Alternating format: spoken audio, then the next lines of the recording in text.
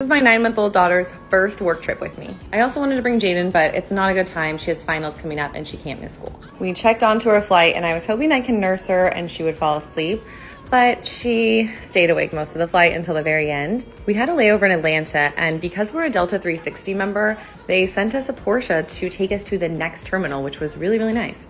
We hung out in the Delta Sky Lounge while Poppy ate her dinner. We landed in Palm Beach pretty late, and Poppy slept quite a bit on the plane, so I don't know how she's gonna go to sleep. We're here with the Ferragamo team. We have a fun day planned tomorrow. They had all these nice gifts in my room and the looks I'm wearing for tomorrow.